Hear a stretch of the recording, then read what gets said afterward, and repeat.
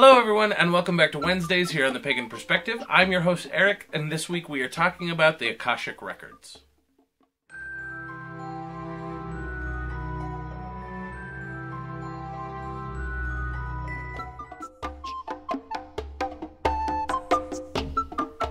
This week we are talking about Akashic Records. Our topic comes to us from Black Bishop 112 and wrote, "Can y'all do a segment on the Akashic Records?" Sure, let's do that.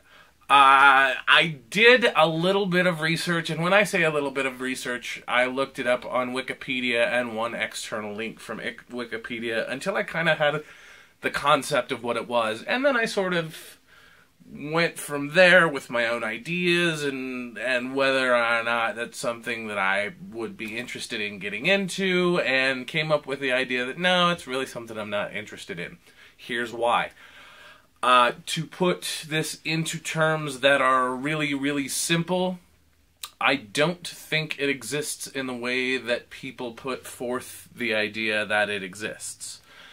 Here's why I would say that. I say that because the Akashic Records, as Kara did a fantastic job of defining the Akashic Records yesterday, is that overlaying patterns of energy store the records of all things that will happen or have ever happened in the universe in all places at all times. One, my computer tech brain does not let that happen and be accessible to anyone in any way for any reason. So logically it doesn't make sense to my brain. So it's something that I don't want to get into just to continue to frustrate myself until, you know, the opportunity presents itself for me to actually access said Akashic Records. So secondly is the idea that I stick to is kind of in direct conflict with that idea, and that is the only constant in the universe is change. Even records change throughout the course of time and eventually become utterly, I don't want to say useless, but inaccessible. Excuse me. So, I mean, I think it's a really interesting idea. Anything that has ever happened in the entire universe, because, you know, side note, if it's something that happens on Earth, it's something that happens universe-wide.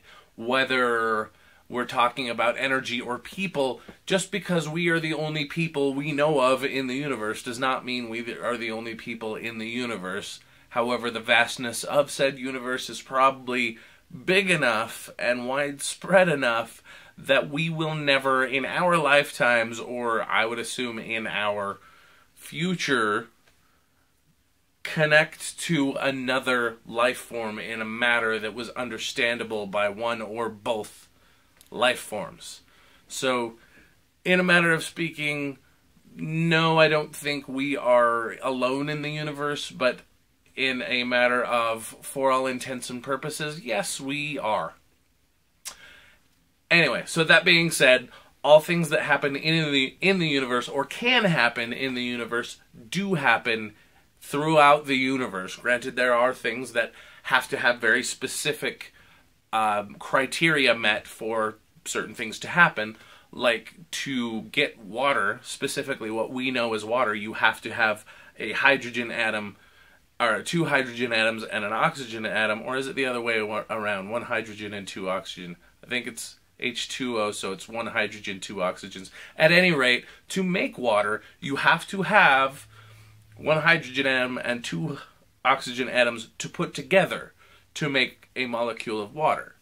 Just because we are the only ones who have it in our solar system, possibly even in our galaxy, that does not mean that water does not exist elsewhere in the universe. Has been proven that Mars at one time had water on it, liquid water on it.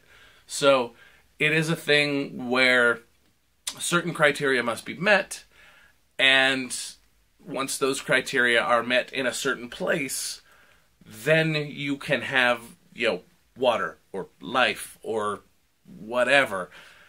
But I happen to think that the idea, and this is one of the things that I noted for myself, was that the idea of the Akashic Records being imprinted on every surface of every molecule of everything that has matter, and even in the ether, which does not have matter, in its entirety, seems like a stretch to me. So I can't really fathom the idea of that being the case.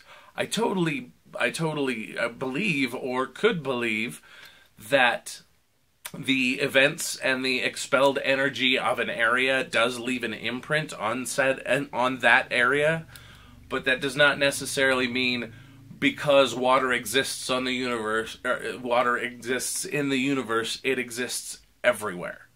That's kind of, I mean, it's not a perfect metaphor, but I just wanted to put that into a means that you guys might be able to understand what I'm saying. So I think it's a really cool idea. I can't really get into it myself, but that's mostly because I have an overly logical, analytical mind that I have a hard time getting past certain words sometimes. And that phrase in and of itself made me go, well, okay, yeah, this is where I have to say, if it works for you, good, and if not, it doesn't work for me. So I thought it was really interesting. I did read a little bit. I mean, I didn't read a whole lot, but the idea of the Akashic Records seems like something that is kind of not feasible for me to get into or to understand in any sort of meaningful way. Anyway, if you guys have any questions, comments, or concerns, feel free to post those in the comments section below. Feel free to tell me why I am wrong, if you believe that I am wrong. But that's all I've got this week. If you have anything else for me, feel free to put that in the comment section below. But thanks for watching, everybody, and of course, until next time, Odin be with you.